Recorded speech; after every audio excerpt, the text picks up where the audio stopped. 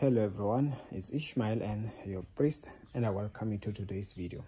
You know, sometimes it is as important and as good not to take things for granted, because some people, it's not that they don't want to move closer, it's not that they don't want to give you an opportunity or a chance or a job, but then sometimes they be worried about what if this person is known as they used to be a drunkard and I'm not sure if they have stopped. We're not sure they're gonna behave. And many people, that's how the devil ruins their future.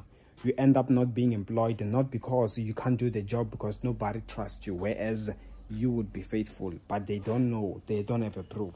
I pray any good thing that you're missing out due to your past and the enemy is using it to mess up your life, let God come through for you in the name of Jesus Christ. Amen. And of course, you can book an appointment with me. Details are on the description of the video below. See you next time.